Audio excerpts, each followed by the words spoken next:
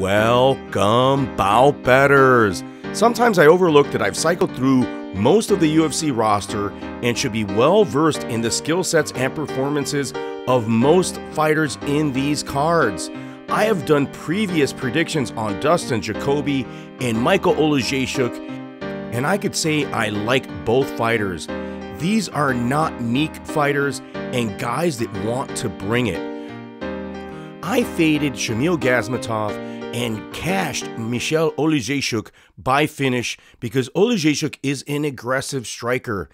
Oleksiejczuk was submitted by Jimmy the Brute Crute and Ovin St. Preux, but he won't have to worry about that against super tough and durable Dustin Jacoby, who has attempted one more takedown in the UFC than Oleksiejczuk at 2. This will be a striker versus striker affair and could be considered for fight of the night, as each has never lost via knockout and each has good volume as well as power.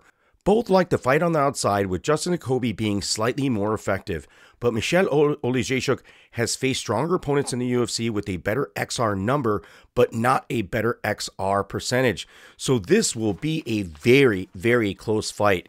This is a tough position for me, as I have predicted and cashed both these fighters' outcomes in their last outings.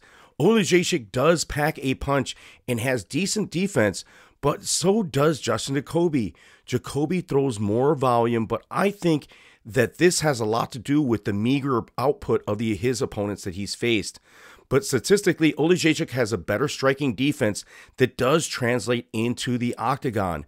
Dustin Jacoby does get hit a lot too, but he allows more powerful shots to land and wears the damage more obviously. So the optics are bad for him in a bout that is likely going to the scorecards. Both these guys have servable defensive striking, and they are very effective primarily in their offense. Defensively, they're going to take one to give one, and both guys definitely get hit a little too much in their bouts. Both guys have good takedown defense, but Oleksiejczuk has a better control rate of clinch to ground time. Oleksiejczuk has also better takedown accuracy, but has attempted 5 less takedowns than Jacoby. Again, this is going to be a stand-up battle where whose cardio, volume, and defensive technique will win out. I think this fight will be set at 2.5 rounds, or the over-under will be set at 2.5, and the not to go the distance will be around minus 155 or greater, because neither has been finished by knockout, although I'm not ruling out a finish in this bout with both of these guys. Both guys are durable with good defense, but both have finishing power, and I don't think either are prolific knockout punchers. But I won't rule out, again, one guy finishing the other. Both have excellent fight awareness, so at this line, I'm all over Michal Oleksiejczuk at plus 150.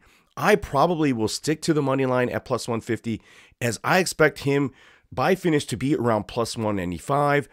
But I think Oleksiejczuk ekes out a decision here, or even finishes Dustin Jacoby, as Oleksiejczuk has decent or maybe better cardio and striking aggression. I don't really expect this to go to the scorecards, but it's going to be a tight play. But let me know what you guys think in the comment section.